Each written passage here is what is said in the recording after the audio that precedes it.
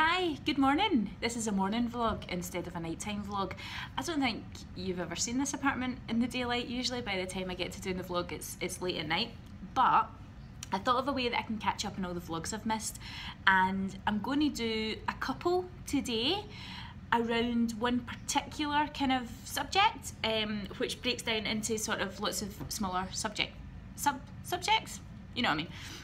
I'm travelling tonight, so I'm going to New York. I don't know if I've mentioned that. So I'm flying out to New York at 2 o'clock in the morning tonight, and I was sitting down this morning planning out my day, syncing it with my calendar, making sure that I had everything ready. And actually I thought, this is quite an important part of your life as an entrepreneur, and even if you're not jetting off to New York and living this fantastic jet set lifestyle, you're still going to travel, so you're still going to have things that come up. For example, a very good friend of mine who's just started her company, she was down in London yesterday, so she was negotiating trains and sleeper trains back up and everything like that. So you're going to come up against things which are somewhere else that you want to go to, and you've got to fit that in with your diary and still make sure you get everything done. And likewise, around about travel, just even general travel, I was always really bad at. I'm quite disorganised at heart. I tend to make a mess. I'm not particularly, I'm not great at like putting things in the right place and everything like that. So that was a major lesson I had to learn when I started my company. And then it was a major drive to be able to afford a PA because I was just like not organising myself at all. But when you've got so much to do in your day, even if a couple of balls drop, if the majority of them go ahead, then you're doing enough work anyway. So I just hit it with absolute hustle and just worked my ass off. And that was to cover for the fact that I was pretty disorganised. And then at least if you did forget to get back to somebody, they totally understood because they could see how hard you were working and how genuine you were anyway. So when it came to travel, I have so many horror packing stories. It's unbelievable. Like, I went to New York in February, and I went from Kuwait. So I'd obviously came from Glasgow to live in Kuwait. I brought a particular wardrobe for Kuwait, and it consisted of like sandals, you know, flip-flops, not t-shirts, but you know, tops, summer dresses. And I went to New York, and I didn't have one pair of boots, I didn't have one pair of jeans, I didn't have any business clothes that would be suitable for February, and it was absolutely freezing. So I'm down to this really, I can't believe I'm telling this story, I'm supposed to be talking to you about this. But anyway, I'm down to this really super expensive store in New York, which I didn't mean to go to. I'd actually Googled Primark. For anybody watching in the UK, you know what Primark is. For anybody in the US, I don't think you have Primark yet. It's basically like a discount clothes store that do fairly decent clothes. And I googled Primark, and it came up there was one in New York. So I jumped in a taxi, hadn't managed to go to the bank yet to change dollars, so I only had about like 20 bucks or something like that.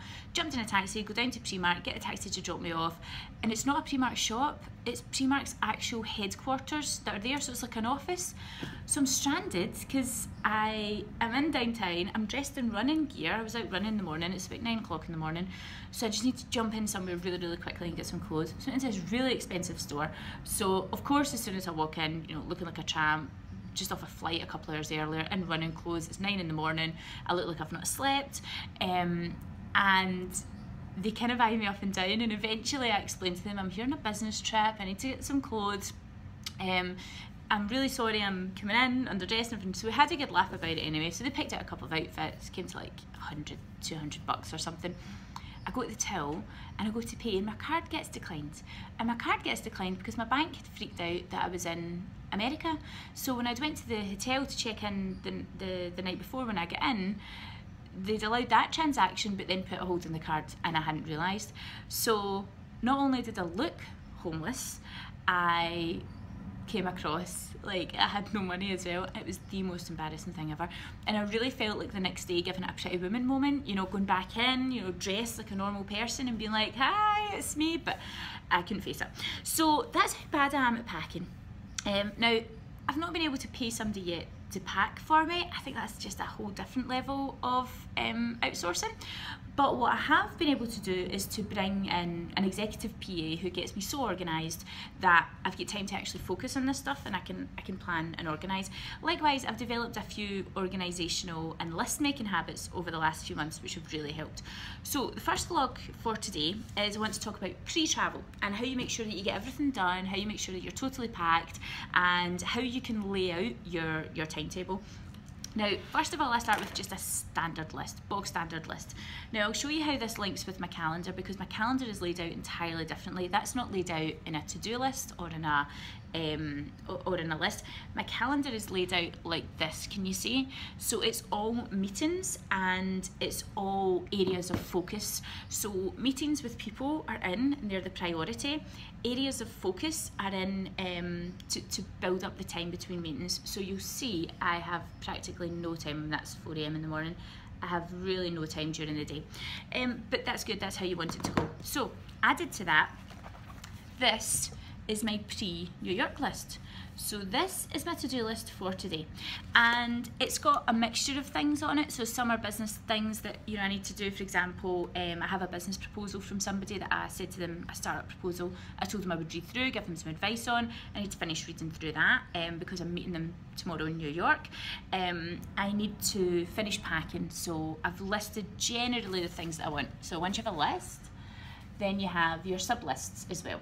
So it means you can tick these off as you're going. So for example, the really important things that I need to remember are to take like suntan lotion, books, work folders, notebooks, clothes, that kind of stuff, because you'll always pack the basics, but you'll always forget something. Things like hairdryer, straighteners, all that kind of stuff.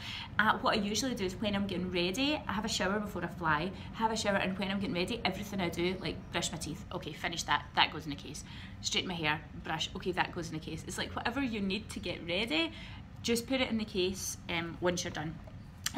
So also the important things are to make sure that when you arrive, you don't have too much faffing about, I think is the technical term. So change enough dollars or whatever currency is for your first day. Make sure that you can get, like I'm going to New York, I've got Uber, so I know I can get an Uber from the airport to the hotel, and I know I've got enough that when I arrive at the hotel, I can just dump my stuff and go out for some food. So maybe like $50, something like that. So make sure that you've got enough there to arrive, and also set your goal list for what you're achieving when you get on the plane and when you arrive, because what you don't want to be doing is you don't want to be getting off the plane and going, oh, okay, well, what do I do now? So I know that I arrive in New York tomorrow afternoon at 2 o'clock. I know that all I have to do is go to the hotel. I'm going to take a book, I'm going to go out for some food, I'm going to take the laptop, I'm going to catch up on what emails I've missed, and all of this work that I've done on the plane, I will then be connected to Wi-Fi so that I can send it over to the relevant people. And then I'm going to a Yankees game, so I'm really excited about that. Also, I put in time for sleep, right? You need to very quickly get used to the new time zone that you're going to, and to do that, you're going to have an extended period with no sleep. So when I go to New York, I can usually go about 20-22 hours with no sleep. Now, that's not too bad if you've had a sleep before, so I can do that no problem. But when you're doing that on maybe, like for example, last night I had 5 hours sleep. So if I was to wake up this morning and go all the way through and not sleep on the plane, and then not sleep until 22 hours into tomorrow, which is 10 o'clock tomorrow night, that's like a solid 2 days with no sleep. You can't do that. You can't function, and you need to be alert and functionable. Yeah. So sleep. So I've actually scheduled in sleep today from 4:30 to 8:15. So that'll get me like just under 4 hours. So that's just like a night's sleep, a really short night's sleep. So it means that if I sleep for an hour on the plane, I'm totally sorted. If I don't get sleep in the plane, it just means that I'll get a really good sleep tomorrow night when I go to my bed. But at least I'll be alert when I get to New York, and at least I'm not relying on sleep in the plane. Unless you're flying business class, never rely on sleeping on the plane, because it never works. So small things like once I've slept in the bed last night, taking all the bedding off, sending that to laundry. That's because it's in Kuwait and everything goes to laundry. I'm not just extremely elitist. I do usually do my own washing. Meeting with my colleagues in Kuwait to go over the strategy for the next few days. Making sure that everybody in the UK is aware of what they're doing for the next few days, and if they need me for anything, I'm unavailable. The most important thing is when you're not going to be available, second guess every single person who you think might be trying to get in touch with you.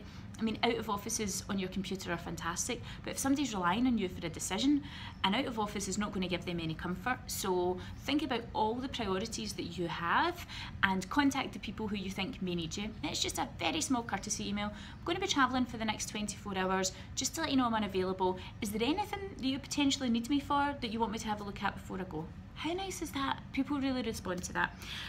Leaving out everything that I have here for my colleagues to take over. So this is when you get to the stage where you've got different offices and you've got different locations, right? Just remember that it can't be you that does everything.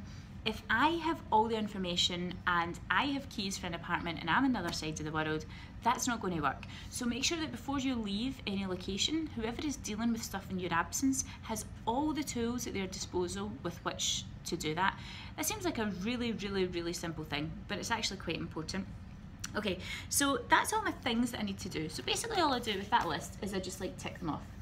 And then I do, so for the 5 or 6 hours before I fly, I make sure that I've got a checklist which is done in a different way. And I actually learned this skill of my brother-in-law when he was cooking Christmas dinner, so thanks Gordon.